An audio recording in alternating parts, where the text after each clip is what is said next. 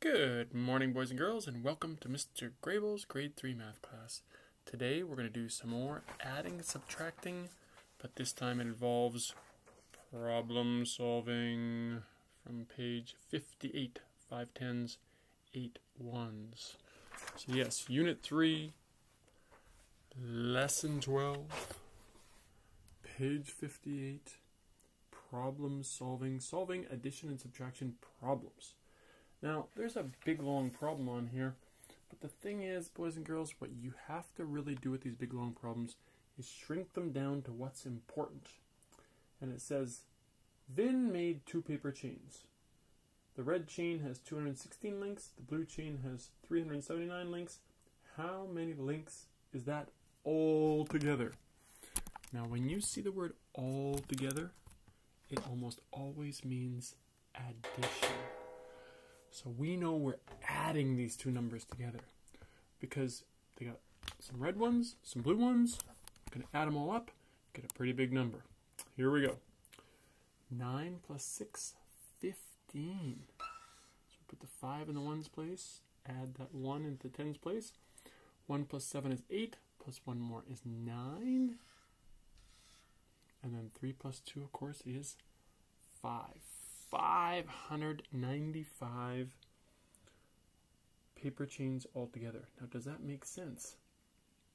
They had about 200 red ones, if we're going to estimate, and they had almost 400 blue ones. So 200 plus about 400, about 600 makes sense. There you go. Now we're going to skip number 1 with Jacques because I see altogether again.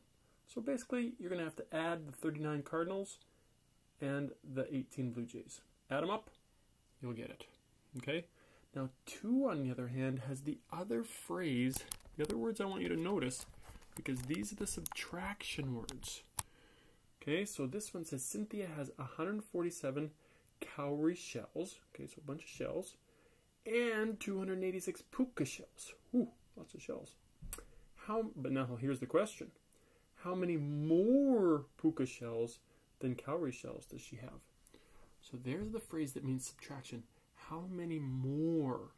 Okay, so you'll notice we put subtraction there. So we have this many puka, 286, this many cowrie, 147. But what's the difference? How many more puka shells is what we want to know about.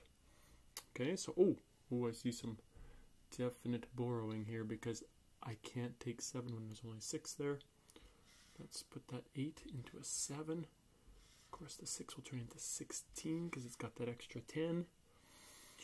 16 take away 7 is 9. Good. 7 take away 4 is 3. And 2 take away 1, of course, is 1. So about 139 more puka shells than cowrie shells. Now, does that make sense? Well, we had almost 300 puka shells, about 150 cowrie shells. So that's about 150? Yeah. Looks like it's correct. There you go. Solving problems with addition and subtraction, very important.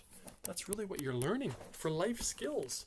When you're going to the grocery store and you have this much money and you're adding up all the things, and can you afford to pay for it? Make sure that you have enough money. All right, have a great day. Talk to you later. Bye-bye.